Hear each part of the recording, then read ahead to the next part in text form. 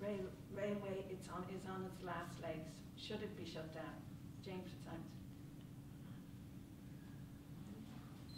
I think you meant James O'Doherty. James, sorry. An old-timer's moment there, Joe.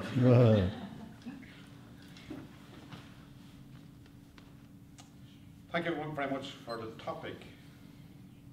I think we should celebrate that wonderful railway line that joins Westport train station to Achill and joins Achill to the world.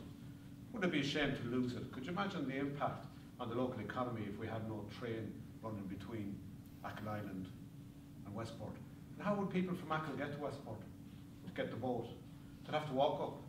It'd take them 3 days to get to Westport.